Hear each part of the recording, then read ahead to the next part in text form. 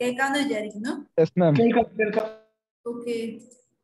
അപ്പൊ നമ്മുടെ ഇന്നത്തെ ഹിന്ദു നോക്കുകയാണെങ്കിൽ അത് 1889 സ്റ്റാർട്ട് ചെയ്യുമ്പോൾ 144 ഇയേഴ്സിന്റെ ഒരു സെലിബ്രേഷൻ എന്നുള്ള രീതിയിൽ കുറച്ച് പേപ്പേഴ്സിന്റെ ഒരു ഇതായിട്ടാണ് നമ്മൾ ഇതിൽ സ്റ്റാർട്ട് ചെയ്തിരിക്കുന്നത്. ഓക്കെ, ജസ്റ്റ് ഒന്ന് അറിയാൻ വേണ്ടിയാണ്. അപ്പൊ അതിൽ എത്രത്തോളം നമ്മുടെ ഇന്ത്യയുടെ ഒരു ഡെവലപ്മെന്റിന് ഈ ഒരു പേപ്പർ എവിടെയാണെങ്കിലും നമുക്കറിയാം ഈ പറയുന്ന പേപ്പേഴ്സിനുള്ള ഒരു പ്രാധാന്യം 4th പില്ലർ ആയിട്ടൊക്കെയാണ് നമ്മൾ വെക്കുന്നത് അല്ലെ. അപ്പൊ ആ ഒരു ഇമ്പോർട്ടൻസ് എന്നുള്ള രീതിയിൽ ജസ്റ്റ് ഒന്ന് അറിയാൻ വേണ്ടി മാത്രം പറഞ്ഞു തന്നേക്കൂ. അപ്പം ഫസ്റ്റ് ന്യൂസ് വന്നിട്ട് കോൺഗ്രസ് പ്രസിഡൻഷ്യൽ ഇലക്ഷനെ കുറിച്ചാണ്. അത് നമ്മൾക്ക് ഇമ്പോർട്ടന്റ് ആയിട്ടൊരു കാര്യമല്ല. പക്ഷെ death penalty supreme court moves fair hearing. എന്തുകൊണ്ടാണെന്ന് വെച്ച് കഴിഞ്ഞാൽ ഡെത്ത് പെനാൽറ്റി എന്ന് പറയുന്നത് വളരെ ഇതായിട്ടുള്ള ഒരു ഏറ്റവും ഹാർഡസ്റ്റ് ആയിട്ടുള്ള പണിഷ്മെന്റ് ആയിട്ടാണ് നമ്മുടെ ഇന്ത്യയിലുള്ളത്. അപ്പൊ അത് പറയുന്നതിന് മുമ്പ് അല്ലെങ്കിൽ വധശിക്ഷ പ്രഖ്യാപിക്കുന്നതിന് മുമ്പാണെങ്കിലും ശേഷമാണെങ്കിലും ഒരു മീനിങ് റിയൽ ആൻഡ് ഇഫക്റ്റീവ് ആയിട്ടുള്ള ഒരു ഹിയറിംഗ് വേണം. അത് എങ്ങനെയായിരുന്നു അതിലേക്ക് നയിച്ച ആ സാഹചര്യങ്ങൾ എന്നുള്ളത് കൃത്യമായിട്ട് കൺവിക്റ്റിന് പറയാനുള്ള ഒരു പോസിബിലിറ്റി ഉണ്ടാവണം എന്നുള്ള രീതിയിലുള്ള ഒരു സജഷൻ ആണ് നമ്മുടെ സുപ്രീം കോർട്ടിന്റെ ഭാഗത്ത് നിന്ന് വന്നത്. അതിൽ എങ്ങനെ ചെയ്യാൻ പറ്റും അങ്ങനെ ഒരു മീനിങ് ആയിട്ടുള്ള ഇഫക്റ്റീവ് ആയിട്ടുള്ള റിയൽ ആയിട്ടുള്ള ഒരു ഹിയറിംഗ്, അതിന്റെ മിറ്റിഗേറ്റിംഗ് സർക്കംസ്റ്റൻസസ് ഒരു ഐഡന്റിഫൈ ചെയ്തിട്ട് എങ്ങനെ ചെയ്യാൻ പറ്റും എന്ന് കോൺസ്റ്റിറ്റ്യൂഷണൽ ബെഞ്ചിന് റെഫർ ചെയ്തു എന്നുള്ള ഒരു ന്യൂസ് ഉണ്ട്. പൊളിറ്റിക്കൽ ക്വാളിറ്റി റിലേറ്റഡ് ആയിട്ട് നമുക്ക് ഇമ്പോർട്ടൻ്റ് ആണ്. Queen Elizabeth end of an എറ. എന്തെങ്കിലുമൊക്കെ ക്വസ്റ്റ്യൻസ് എന്തായാലും പ്രതീക്ഷിക്കാവുന്നതാണ്. ക്വീൻ എലിസബത്ത് കുറെ വർഷങ്ങളായിട്ടുള്ള ഒരു രാജ്ഞി ആയതുകൊണ്ട് ക്വസ്റ്റ്യൻസ് പ്രതീക്ഷിക്കാവുന്നതാണ്. ഈ ന്യൂസുകളൊക്കെ രാഷ്ട്രീയമായിട്ടുള്ള ന്യൂസുകളാണ്. അത് നമുക്ക് ഇതിന്റെ ആവശ്യമില്ല. പിന്നെ ഇതൊരു ഇന്റർനാഷണൽ റിലേഷൻസുമായിട്ട് റിലേറ്റഡ് ആയിട്ടുള്ള ഒരു കാര്യമാണ്. Biden vote to defend Taiwan X Beijing. അതായത് എന്താണ് നമ്മള് ഈ തായ്വാൻ ഇഷ്യൂ എന്താണെന്ന് നമുക്കറിയാം. അതുപോലെ തന്നെ നമ്മുടെ ചൈനയും തായ്വാനും തമ്മിലുള്ള ഇഷ്യൂ എന്താണെന്ന് നമുക്കറിയാം. അപ്പം ബൈഡൻ എന്ന് പറയുന്നത് US-ന്റെ പ്രസിഡന്റ് ആണ്. അപ്പൊ US-ന്റെ പ്രസിഡന്റ് എന്താണ് തായ്വാനെ ഡിഫെൻഡ് ചെയ്യുമ്പോൾ അത് ഉറപ്പായിട്ടും ചൈനയെ ഒരു പ്രതിരോധത്തിലാക്കും, അല്ലെങ്കിൽ ചൈനയ്ക്ക് അതിൽ ദേഷ്യം വരാനുള്ള സാധ്യത കൂടുതലാണ്. അപ്പൊ അത് ചൈന പറഞ്ഞത് ലോഡ്ജ് സ്റ്റേൺ റെപ്രസെന്റേഷൻസ് US-ആയിട്ട് എന്താണ് തായ്വാനെ ഡിഫെൻഡ് ചെയ്യാനുള്ള ഒരു രീതിയിലേക്ക് പോവുകയാണെങ്കിൽ അത് സ്ട്രാറ്റജിക് ആംബിഗ്യൂറ്റി ഉണ്ടാക്കും എന്നുള്ള പ്രതിസന്ധികൾ ഉണ്ടാക്കും സ്ട്രാറ്റജിക് റിലേഷൻസിൽ എന്നുള്ള രീതിയിലാണ്. ഇന്റർനാഷണലി അത് നമുക്ക് ഇമ്പോർട്ടൻ്റ് ആണ്. 23 years on Kashmiris set to relish entertainment in dark halls. Okay, cinema halls. അവിടുത്തെ കുറെ ഇഷ്യൂസിന് ശേഷം പുതിയ ഇതൊക്കെ വന്നതിന് ശേഷം തുടങ്ങാൻ പോവുകയാണ്. എല്ലാ ഡിസ്ട്രിക്റ്റിലും സ്റ്റാർട്ട് ചെയ്യാൻ വേണ്ടി അഡ്മിനിസ്ട്രേഷൻ റെഡി ആവുന്നു എന്നുള്ള ന്യൂസ് ആണ്. Law against work place harassment broadly implemented. DCW, Delhi commission for women ആണ് DCW എന്ന് പറയുന്നത്. അപ്പൊ ഇതൊരു എന്താണ് നമ്മുടെ ഈ വർക്ക് പ്ലേസ് ഹരാസ്മെന്റിന് നമുക്കൊരു ലോ ഉണ്ട്. അപ്പൊ ആ ലോ എന്താണ് കൃത്യമായിട്ട് പാലിക്കപ്പെടുന്നില്ല എന്നുള്ള രീതിയിൽ അതിന്റെ ഒരു ഭയങ്കര ഒരു സോറി സ്റ്റേറ്റിലാണ് എന്നുള്ള രീതിയിലുള്ളതാണ്. ക്യാപിറ്റലിലാണ് അത് സംഭവിക്കുന്നത്. Prevention prohibition and redressal act ആണ് women sexual harassment of women at work place. അത് പ്രിവെൻഷൻ പ്രൊഹിബിഷൻ ആൻഡ് റിഡ്രസൽ. അപ്പൊ അത് നോക്കേണ്ടതാണ്. എന്നെ കേൾക്കാമല്ലോ അല്ലെ? Okay. ED records Durgesh Pathak's statement in Delhi excise policy irregularities case. Just ED എന്നുള്ള concept ഒന്ന് അറിയണം. അതുപോലെ തന്നെ ഡൽഹി എക്സൈസ് പോളിസി 2021-22 അത് വിഡ്രോൺ ചെയ്തു എന്നുള്ളത് ഒരു ഇഷ്യൂ ആയിട്ട് ഒരു സ്കാമിന്റെ ഭാഗത്ത് നിൽക്കുന്നുണ്ട്. Phase 2 revamp പ്ലാനില് Chandni Chowk heritage സ്ട്രക്ചേഴ്സിന് ഒരു ഫേസ് ലിഫ്റ്റ് ഉണ്ടാവുന്നു എന്നുള്ളത്. അപ്പൊ ചാന്ദ്നി ചൗക്ക് നമ്മുടെ ഹെറിറ്റേജുമായിട്ട് എത്രത്തോളം ബന്ധമുള്ളതാണ്, ആരുടെ കാലഘട്ടത്തിലാണ് അത് വന്നത്, ഇപ്പോൾ അതിനൊരു ഫേസ് ലിഫ്റ്റ് ഉണ്ടാവുന്നു. നമ്മൾ പിൽഗ്രിമേജ് ടൂറിസം അതുപോലെ തന്നെ കൾച്ചറൽ ടൂറിസം ഒക്കെ പ്രൊമോട്ട് ചെയ്യുന്നതിന്റെ ഭാഗമായിട്ട് ഇപ്പോൾ ഒരുപാട് പ്രവർത്തനങ്ങൾ പ്രസാദ് സ്കീമിന്റെ ഒക്കെ അണ്ടറിലൊക്കെ ഒരുപാട് പ്രവർത്തനങ്ങൾ ഇന്ത്യയിൽ നടക്കുന്നുണ്ട്. ഇതൊക്കെയാണ് ഇതിൽ നിന്ന് നമ്മൾ ഓർത്തു വെക്കേണ്ട കാര്യം.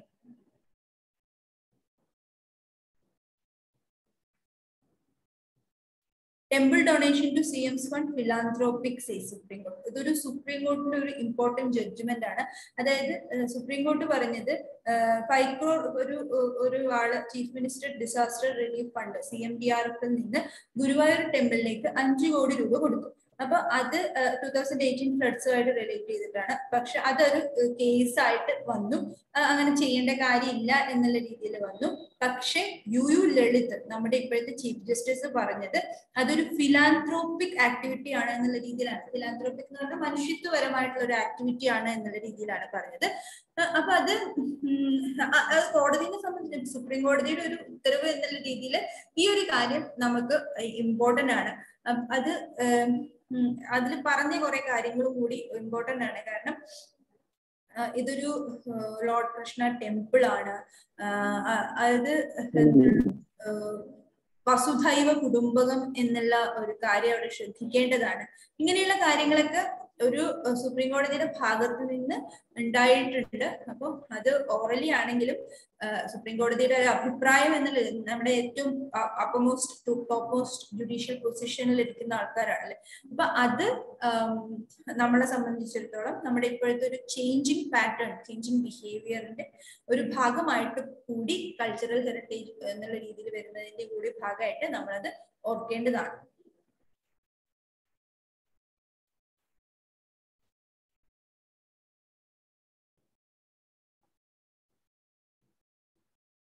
ഹിജാബ് case and essential practice doctrine. Supreme court എന്താണ് നമ്മളെ ഈ ഹിജാബ് കേസ് കർണാടക ഹൈക്കോടതി ജഡ്ജ്മെന്റിന്റെ ഭാഗമായിട്ടുണ്ടായിരുന്ന ഹിജാബ് ഇഷ്യൂ നമ്മളെല്ലാവരും കണ്ടതാണ്. അപ്പൊ അത് ഇപ്പോ സുപ്രീം കോടതിയുടെ മുമ്പിലുള്ള ഒരു കേസാണ്. അപ്പോ ഇതില് പറഞ്ഞിട്ടുള്ള ഒരു കർണാടക ഹൈക്കോടതി പറഞ്ഞിട്ടുള്ള ഒരു ആർഗ്യുമെന്റ് എന്താണ്, ഒരു കാര്യം എന്താണെന്ന് വെച്ച് കഴിഞ്ഞാൽ ഹിജാബ് പ്രാക്ടീസ് എന്ന് പറയുന്നത് എസെൻഷ്യൽ പ്രാക്ടീസ് ഡോക്ട്രിൻ, അതായത് ഓരോ മതങ്ങൾക്കും അല്ലെങ്കിൽ ഓരോ മതങ്ങളുടെ പുസ്തകങ്ങളിലോ ഒക്കെ പറഞ്ഞിട്ടില്ല എല്ലാ മതസ്ഥരും ഒരേപോലെ മീൻസ് ആ പെർട്ടിക്കുലർ മതത്തിലുള്ള ആൾക്കാര് ലോകത്ത് എവിടെയാണെങ്കിലും ഒരേപോലെ സ്വീകരിക്കുന്ന കുറെ കാര്യങ്ങളിലെയാണ് നമ്മൾ ഈ എസെൻഷ്യൽ പ്രാക്ടീസ് ഡോക്ട്രിൻ എന്ന് പറയുന്നത്. അത് അവരുടെ ഏതെങ്കിലും പുസ്തകത്തിൽ പറഞ്ഞിട്ടുണ്ടാവണം. അതിനെയാണ് നമ്മുടെ കോൺസ്റ്റിറ്റ്യൂഷൻ എസെൻഷ്യൽ പ്രാക്ടീസ് ഡോക്ട്രിൻ ആയിട്ട് സുപ്രീം കോടതി ഉൾപ്പെടെയുള്ള ഭരണഘടന നിയമങ്ങൾ പുറപ്പെടുവിക്കുമ്പോൾ ആലോചിക്കുന്ന അല്ലെങ്കിൽ പ്രാക്ടീസ് കൊണ്ടുവരുന്ന കാര്യങ്ങൾ ആലോചിക്കുന്ന കാര്യങ്ങൾ അതൊക്കെയാണ്. അപ്പൊ അതുമായിട്ട് റിലേറ്റ് ആണ്. സിഖുകാരുടെ കൃപാൺ എന്ന് പറയുന്നത് അവരുടെ ഒരു എസെൻഷ്യൽ പ്രാക്ടീസ് ഡോക്ട്രിനിൽ വരുന്ന ഒരു കാര്യമാണ്. അപ്പൊ ഹിജാബ് അങ്ങനെ അല്ല എന്നുള്ള രീതിയിലാണ് നമ്മുടെ കർണാടക ഹൈക്കോടതിയിൽ വന്നിട്ടുള്ളത്. അപ്പൊ അത് കോടതിയുടെ മുമ്പിൽ നിൽക്കുന്നു എന്നുള്ളതാണ്. അതിനെക്കുറിച്ചുള്ള ഇതൊരു വിശ്വാസത്തിന്റെ ഭാഗമായിട്ടുള്ള ഒരു കാര്യമാണ്. അത് ലോയും റിലീജിയനും തമ്മിൽ എങ്ങനെയാണ് ഇത് ചെയ്യാൻ പറ്റുക. അപ്പൊ ശബരിമല വെർഡിക്റ്റ് ഒക്കെ അതിന്റെ കൂടെ തന്നെ വന്നിട്ടുണ്ട്. അപ്പൊ അത് എങ്ങനെയാണെന്നുള്ളത് ഉള്ള രീതിയിലാണ് ഇത് വരുന്നത്. ഇതിപ്പോ നമ്മൾ നേരത്തെ പറഞ്ഞ പോലെ തന്നെ എന്താണ് റയറസ്റ്റ് ഓഫ് റയർ കാറ്റഗറിയിൽ വരുമ്പോഴാണ് ഇപ്പൊ നോയിങ് ദ കില്ലർ എന്നുള്ള ഹെഡിങ്ങിന്റെ താഴെ പറഞ്ഞിട്ടുള്ളത് SE has done well to seek norms to present mitigating factors for death. ഇപ്പം റയറസ്റ്റ് ഓഫ് റയർ കേസസിലാണ് നമ്മൾ എന്ത് ചെയ്യുന്നത്, ഡെത്ത് പെനാൽറ്റി കൊടുക്കുന്നത്. അപ്പൊ അങ്ങനെ ഡെത്ത് പെനാൽറ്റി കൊടുക്കുമ്പോൾ അതിന് ഇഫക്റ്റീവ് ആയിട്ടുള്ള റിലയബിൾ ആയിട്ടുള്ള ഒരു ഹിയറിംഗ് പ്രോസസ്സ് നടക്കുന്നുണ്ടോ എന്നുള്ളത് ചെക്ക് ചെയ്യാനാണ് സുപ്രീം കോടതി പറഞ്ഞിട്ടുള്ളത്. ബജ്രംഗ് പുനിയ ആരാണ്? മോസ്റ്റ് ഡെക്കറേറ്റഡ് ഇന്ത്യൻ റെസ്ലേഴ്സിൽ ഒരാളാണ് എന്നുള്ളത്. ബെൽഗ്രേഡിലെ വേൾഡ് ചാമ്പ്യൻഷിപ്പിൽ ബ്രോൺസ് കിട്ടി 65 kg കാറ്റഗറിയിൽ. ജസ്റ്റ് അത് മാത്രം ഒന്ന് അറിയാം. Is the people of Pakistan who are suffering. ഒരു ഹ്യൂമാനിറ്റേറിയൻ ആക്ട് എന്ന് പറയുന്നത് സ്മാർട്ട് ഡിപ്ലോമസിയുടെ ഒരു ഭാഗം കൂടിയാണ്. അപ്പം എന്താണ് അത് നമ്മളുടെ ഒരു ഡിപ്ലോമസിയുടെ ഒരു സ്മാർട്ട്നെസ് ആണ്, ഇന്ത്യൻ ഡിപ്ലോമസിയുടെ ഒരു സ്മാർട്ട്നെസ് ആണ് ഹ്യൂമാനിറ്റേറിയൻ ആക്ട് എന്ന് പറയുന്നത്. ഇപ്പൊ നമ്മൾ അഫ്ഗാനിസ്ഥാനിൽ ഇഷ്യൂ വന്നപ്പോൾ നമ്മൾ വേഗം പോയി. അതേപോലെ തന്നെ ഇവിടെ യുണിസെഫുമായിട്ട് സഹകരിച്ചിട്ട് പാകിസ്ഥാനിലെ ജനങ്ങളെ നമ്മൾ ഹെൽപ്പ് ചെയ്യുന്നുണ്ട്. അപ്പൊ അതൊരു സ്മാർട്ട് ഡിപ്ലോമസിയുടെ ഒരു ഭാഗം കൂടിയാണ് എന്നുള്ളതാണ് പറയുന്നത്. അപ്പൊ ഇന്റർനാഷണൽ ഓർഗനൈസേഷൻസുമായിട്ട് റിലേറ്റ് ചെയ്തിട്ട് അവിടുത്തെ ഗവൺമെന്റ്, ഇപ്പൊ പാകിസ്ഥാനി ഗവൺമെന്റ് പ്രോംപ്റ്റ്ലി ആക്ട് ചെയ്യാൻ വേണ്ടിയിട്ട് അവർക്ക് പറ്റിയില്ല. അപ്പൊ ഇന്ത്യ ഹെൽപ്പ് ചെയ്യുക എന്നുള്ളത്, ഇന്ത്യ ജനങ്ങളെയാണ് ഹെൽപ്പ് ചെയ്യുന്നത്. ഓക്കെ, അപ്പൊ ഇന്ത്യ റീഓപ്പണിങ് അത് യാത്രകളൊക്കെ റീഓപ്പൺ ചെയ്യാൻ വേണ്ടിയിട്ട് എന്നുള്ള രീതിയിൽ ഒന്ന് ആലോചിക്കുന്നുണ്ട്.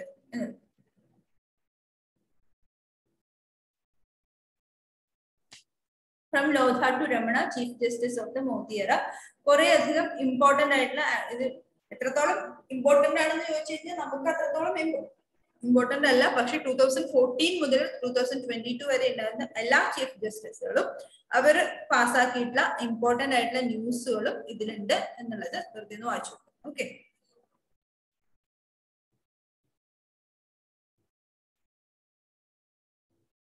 ഇപ്പൊ യു ലളിതാണ് ഉള്ളത്. Scandinavian social democracy. ഇപ്പം Nordic model of social democracy എന്ന് പറയുന്നത് ഡെവലപ്പിംഗ് വേൾഡിന് ഹെൽപ്ഫുൾ ആണ്, അതായത് ഇന്ത്യ ഉൾപ്പെടെയുള്ള ആൾക്കാർ. ഓക്കെ, അതായത് ഇവിടെ നമ്മൾ എന്താന്ന് വെച്ച് കഴിഞ്ഞാൽ ഒരുപാട് ഡൈവേഴ്സിറ്റീസും കോംപ്ലക്സിറ്റീസും ഉണ്ട് നമ്മുടെ ഇന്ത്യ എന്ന് പറയുന്ന രാജ്യത്ത്. അപ്പൊ അത് ഇവിടെ ഡെമോക്രസി കറക്റ്റ് ചെയ്യാൻ വേണ്ടിയിട്ട് നമ്മളെ ഹെൽപ്പ് ചെയ്യും എന്നുള്ള രീതിയിൽ സ്കാൻഡിനേവിയൻ കൺട്രീസ് ഏതാണ് ഏറ്റവും അധികം ഡെവലപ്ഡ് ആയി നിൽക്കുന്ന, അല്ലെങ്കിൽ ഹാപ്പിനെസ് ഇൻഡെക്സിൽ ഏറ്റവും കൂടുതൽ ഇത് ചെയ്യുന്ന രാജ്യങ്ങളാണ്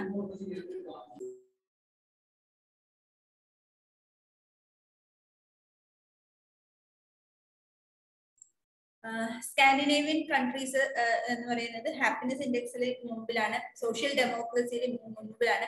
നമ്മളും സോഷ്യൽ ഡെമോക്രസി കൂടുതലായിട്ട് കൊണ്ടുവരാൻ വേണ്ടി ശ്രദ്ധിച്ചുകൊണ്ടിരിക്കുന്ന ഒരു സമയമാണ്. അപ്പൊ ഈ സ്കാൻഡിനേവിയൻ രാജ്യങ്ങളിൽ നിന്ന് നമുക്ക് കാര്യങ്ങൾ, ഈ ഡെവലപ്പിംഗ് വേൾഡിന്, ഇന്ത്യ ഉൾപ്പെടെയുള്ള ഡെവലപ്പിംഗ് വേൾഡിന് പഠിക്കാൻ ഒരുപാട് കാര്യങ്ങളുണ്ട്. നമ്മൾ അവർ ഹെൽപ്പ് ചെയ്യും എന്നുള്ള രീതിയിലാണ്. ഓക്കെ, ഇപ്പൊ സ്വീഡൻ ഡെമോക്രേറ്റ്സ് എന്താണ് നിയോനാസി മൂവ്മെന്റ് കൊണ്ടാണ് അങ്ങനെയാണ് സ്വീഡിഷ് പൊളിറ്റിയിൽ മെയിൻ സ്ട്രീമിലേക്ക് വരുന്നത്. അതുപോലെ തന്നെ ഈ സ്കാൻഡിനേവിയൻ കൺട്രീസിൽ എന്താണെന്ന് വെച്ച് കഴിഞ്ഞാൽ representative and participatory democratic institutions ഉണ്ട്. അതുപോലെ തന്നെ സെപ്പറേഷൻ ഓഫ് പവർ എൻഷുർഡ് ആണ്. അങ്ങനെയുള്ള കാര്യങ്ങളൊക്കെ ഒന്ന് നോക്കാം. പിന്നെ അതേപോലെ തന്നെ കോംപ്രഹെൻസീവ് സോഷ്യൽ വെൽഫെയർ സ്കീം ഉണ്ട്.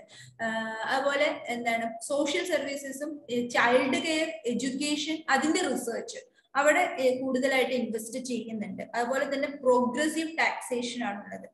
സ്ട്രോങ് ലേബർ മാർക്കറ്റ് ഇൻസ്റ്റിറ്റ്യൂഷൻസ് ഉണ്ട്, ആക്റ്റീവ് ലേബർ യൂണിയൻസ് ഉണ്ട്, എംപ്ലോയേഴ്സ് അസോസിയേഷൻസ് ഉണ്ട്, സിഗ്നിഫിക്കൻസ് ആയിട്ടുള്ള കളക്റ്റീവ് ബാർഗൈനിങ് അവർക്ക് ഓക്കെ ആണ്. പക്ഷെ അതെന്താണെന്ന് വെച്ച് കഴിഞ്ഞാൽ പ്രൊഡക്ടിവിറ്റി കൂട്ടാൻ വേണ്ടിയിട്ട് ഹെൽപ്പ് ചെയ്യുന്ന ഒരു കാര്യം കൂടിയാണ് എന്നുള്ളത് ഓർക്കുക. പിന്നെ അതേപോലെ തന്നെ സോഷ്യൽ ഡെമോക്രാറ്റിക് പ്രാക്ടീസ് ലേബർ മൂവ്മെന്റിന്റെ കൂടെ തന്നെ എൻവയോൺമെന്റലിസ്റ്റ് മൂവ്മെന്റുകൾക്കും അതൊരു സിവിൽ സൊസൈറ്റിയാണ്, കൾച്ചറൽ സൊസൈറ്റിയാണ്. അപ്പൊ അതുപോലെ തന്നെ ഒരു പൊളിറ്റിക്കൽ കോൺസെൻസസ് നമ്മുടെ നാട്ടിലൊക്കെ ഇല്ലാത്തത് അതാണ് അല്ലെ. വോട്ട് ചെയ്യാൻ പോവുകയാണെങ്കിൽ പോലും നമുക്കറിയാം 60% എന്ന് പറയുന്നതാണ് ലാർജസ്റ്റ് പോൾഡ് ശതമാനം. 60 അല്ലെങ്കിൽ 60 റേഞ്ചിലാണ് കിട്ടുന്നത്. അതിന്റെ അർത്ഥം എന്താന്ന് വെച്ച് കഴിഞ്ഞാൽ ഒരു 40% ആൾക്കാർ അല്ലെങ്കിൽ ഒരു 30% ആൾക്കാർ, അത് എത്ര കോടിയുടെ 30% ആണെന്ന് നമ്മൾ ഓർക്കണം. നമ്മുടെ പോപ്പുലേഷനിലെ 30% ആൾക്കാർ എന്ത് ചെയ്യുന്നില്ല, ഈ പാർട്ടിസിപ്പേറ്ററി ഗവേണൻസിലോ പാർട്ടിസിപ്പേറ്ററി ഡെമോക്രസിയിലോ പാർട്ട് ആവുന്നില്ല എന്നുള്ളത് നമ്മളുടെ ഒരു രാജ്യത്തിന്റെ ഒരു പ്രശ്നമായിട്ടാണ്. അപ്പൊ അത് സ്കാൻഡിനേവിയൻ കൺട്രീസിൽ കൂടുതലാണ് എന്നുള്ളത്. അവിടെ ഒരു വെൽഫെയറിസ്റ്റ് മോഡലാണുള്ളത്. അപ്പൊ അത് പക്ഷെ അതൊരു ചെറിയ ചെറിയ രാജ്യങ്ങളാണ്, ചെറിയ ചെറിയ ഡെമോക്രസിയാണ്. നമ്മളെ സംബന്ധിച്ചിടത്തോളം നമ്മൾ ഇത്രയധികം വലിയൊരു ഡെമോക്രസി ആയിട്ട് അതെങ്ങനെ നമുക്ക് ചെയ്യാൻ പറ്റും എന്നുള്ളത് ഒരു ഡൗട്ട് തന്നെയാണ്. ഓക്കെ, അതുപോലെ തന്നെ സോഷ്യലിസം, സോഷ്യൽ ഡെമോക്രസി എന്നുള്ള വാക്കുകളൊക്കെ ഒന്ന് ഓർത്തു വയ്ക്കുക. ഇതാണ് നമ്മുടെ കൺസെപ്റ്റ്. ക്രിപ്റ്റോ കറൻസീസിന്റെ ഫ്യൂച്ചർ എങ്ങനെയാണ്? ക്രിപ്റ്റോ കറൻസീസ് കുറെ ആയി നമ്മളിത് ഇങ്ങനെ വായിക്കുന്നു. അപ്പൊ എഥറം merge for the future of cryptocurrencies. എഥറം സൃഷ്ടിച്ച new verify transactions on the block chain. അപ്പൊ അത് എഫിഷ്യന്റ് എനർജി കൺസപ്ഷനും ബിറ്റ് കോയിൻ പോലെയുള്ള ആൾക്കാരൊക്കെ ഇത് ഫോളോ ചെയ്യോ, അത് എൻവയോൺമെന്റലി നമുക്ക് എത്രത്തോളം ഇഷ്യൂ ഉണ്ടാക്കുന്നുണ്ടോ എന്നുള്ള കാര്യത്തിലൊക്കെയാണ് ഒരു ഇത് വരുന്നത്.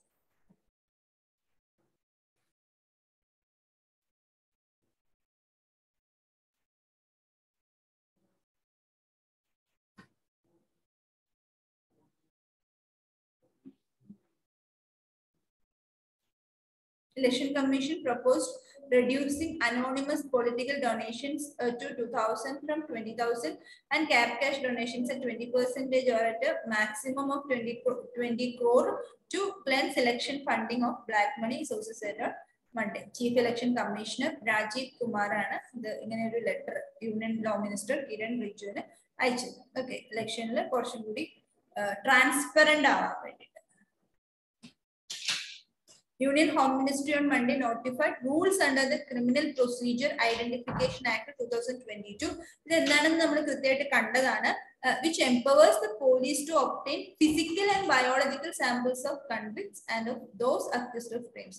That's fingerprint, finger impressions, അതുപോലെ പാം പ്രിന്റ് ഉണ്ട്, ഫുട് പ്രിന്റ്, ഫോട്ടോഗ്രാഫ്സ്, ഐറിസ് എന്ന് പറഞ്ഞാൽ നമ്മുടെ കൃഷ്ണമണി, അതുപോലെ retina scan, physical and biological samples, ഇതൊക്കെ 1973 സെക്ഷൻ 53A വന്നത്. അപ്പോൾ അങ്ങനെയുള്ള മെഷർമെന്റ്സ് എന്താണ്, അങ്ങനത്തെ ബയോമെട്രിക്സിന്റെ ഒരു minister of home affairs superintendent of police ആയിരിക്കണം. സൂപ്രണ്ട് ഓഫ് പോലീസിന് മാത്രമാണ് ഇനി SP റാങ്കിലുള്ള അല്ലെങ്കിൽ അതിന് മുകളിലുള്ള ആൾക്കാർക്ക് മാത്രമേ ഇങ്ങനെ ചെയ്യാൻ പറ്റുള്ളൂ എന്നുള്ള അമെന്റ്മെന്റ് ആക്ട് അതിനുള്ള നോട്ടിഫിക്കേഷൻ MH ഇറക്കി. അപ്പൊ അത് നമുക്ക് important.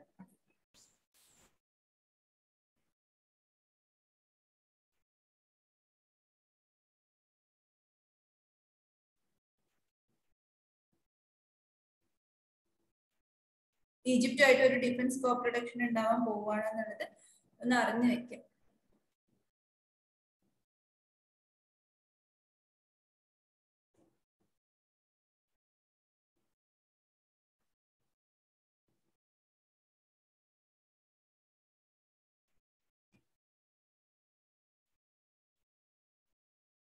No negotiations at the cost of food security, says Farmer at Agricultural Conference. Food എന്ന് പറയുന്നത് എസെൻഷ്യൽ ഫണ്ടമെന്റൽ റൈറ്റ് ആണ്, അതിൽ കോംപ്രമൈസ് ചെയ്യേണ്ട കാര്യമില്ല, കോംപ്രമൈസ് ചെയ്യൂല ഫുഡ് സെക്യൂരിറ്റിയുടെ കേസിൽ എന്നാണ് farmers welfare minister Narendra Singh Tomar പറഞ്ഞത്. ഓക്കെ, എവിടെ അടിച്ചിട്ടായിരുന്നു? Plan genetic treaty on international treaty on plan genetic resources for food and agriculture ITP GRFI. Okay, അതൊന്ന് അറിഞ്ഞിരിക്കുക.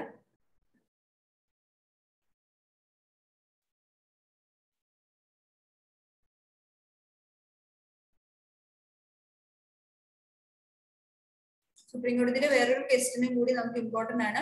ഫണ്ടമെന്റൽ ഇഷ്യൂ, അതായത് കർണാടകയുടെ ഹിജാബ് കേസ് ഇപ്പൊ ചെയ്തുകൊണ്ടിരിക്കുമ്പോൾ ക്ലാസ് റൂമിലുള്ള കുട്ടികളുടെ ഫണ്ടമെന്റൽ റൈറ്റ്സിൽ ലിമിറ്റേഷൻസ് കൊടുക്കാൻ, ലിമിറ്റേഷൻസ് ഇമ്പോസ് ചെയ്യാനായിട്ട് ഗവൺമെന്റിന് അധികാരമുണ്ടോ എന്ന് സുപ്രീം കോടതി ചോദിച്ചു.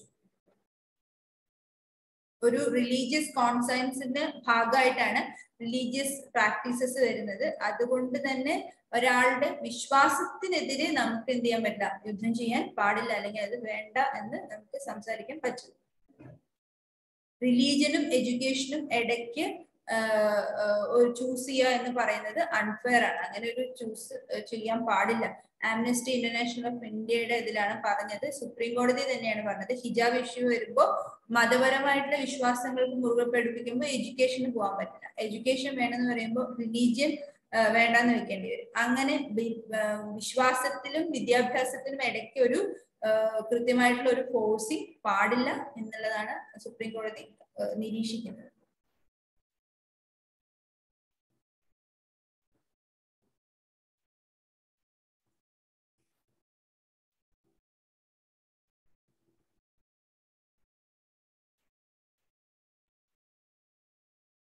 വിൻഫോൾ ടാക്സ് എന്താണ്? വിൻഫോൾ ടാക്സ് എന്ന് എല്ലാവർക്കും അറിയാമെന്ന് ഞാൻ വിചാരിക്കുന്നു, എങ്കിലും ഞാൻ ഒന്നുകൂടി പറയാം. അതായത് അൺസർട്ടൻ ആയിട്ട് അൺഎക്സ്പെക്റ്റഡ് ആയിട്ടും ഭയങ്കര വലിയ ഒരു പ്രോഫിറ്റ് ഉണ്ടാകുമ്പോൾ അതിന് ചുമത്തുന്ന നികുതിനെയാണ് വിൻഫോൾ ടാക്സ് എന്ന് പറയുന്നത്. അപ്പൊ നമ്മൾ ഇവിടെ നമുക്കുള്ളത് ആ വിൻഫോൾ ടാക്സ് എന്ന് പറയുമ്പോൾ അത് oil ministry, crude oil related ആയിട്ടാണ് അത് വരുന്നത് എന്നുള്ളത് ഒന്ന് ഓർക്കുക. സൂപ്പർ നോർമൽ പ്രോഫിറ്റ് കിട്ടുമ്പോഴാണ് നമ്മൾ വിൻഫോൾ ടാക്സ് അപ്ലിക്കബിൾ ആക്കുന്നത്.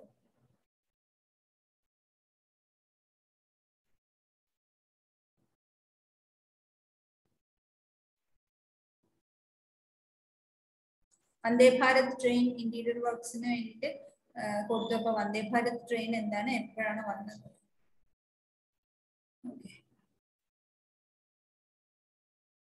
അത്രയും ന്യൂസസ് ആണ് നമുക്ക് ഉള്ളത്. Thank you so much. Thank you, ma'am. Thank you, ma'am. Thank you, ma'am.